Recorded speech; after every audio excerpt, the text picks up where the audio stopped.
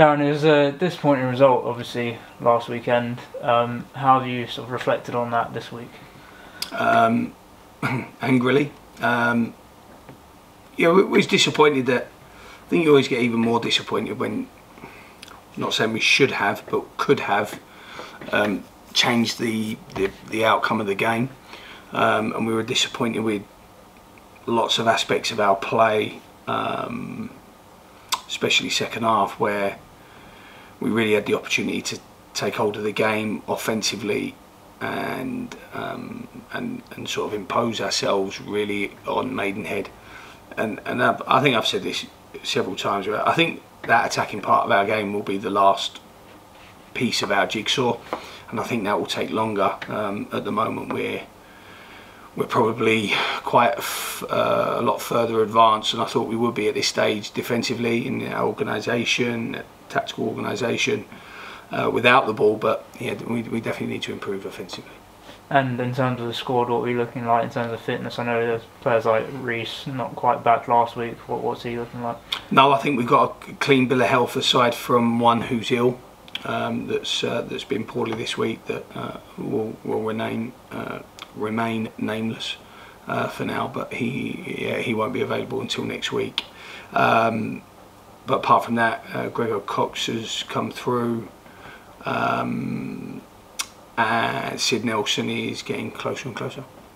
And Sarll Moors on Saturday, obviously a very strong side. How do you view them, and what sort of challenge will they be? Well, they, like we speak a lot, very, very well coached and managed with Neil, and I know Neil a long time now, and as good as they come. And they've got that lovely balance now of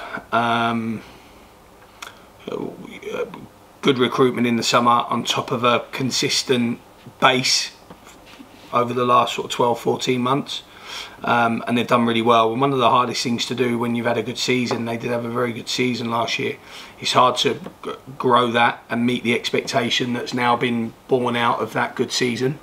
And I think that Neil has done that, managed that brilliantly, and again it just goes to show the calibre of coaching and management in this league.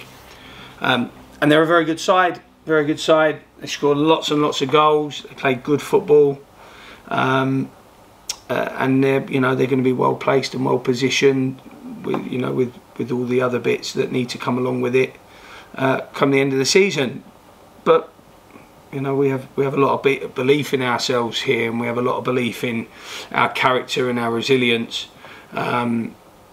And I think Neil will probably know that as well, because like I said, we've known each other a long time. So I think these were two really boring games last year for my team, my old club, and Sarll when we played against each other. It was 2 0-0s. But I can't see this one being like that at all. I can see this being quite a basketball type game, end to end, quite flowing, lots of counter attacking, and it will be a very, very good test for us. It'll be a really good test for us. We obviously know that right here, right now, our record at home is a lot stronger than it is away, and we have a lot of belief with our supporters behind us that we can win games.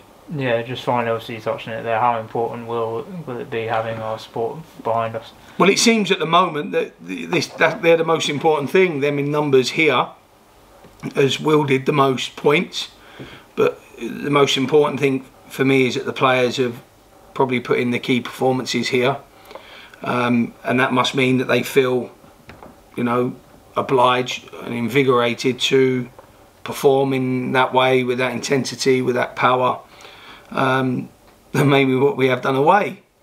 So I think the Woking fans need to just travel 2,000 of them to all the away games as well, and we might start returning there. But no, look, we've had some good performances here. We've had some big wins against some big clubs, and this is one of the toughest tests we've had so far. Yeah, cheers, Darren. We'll see you on Saturday. Thank you.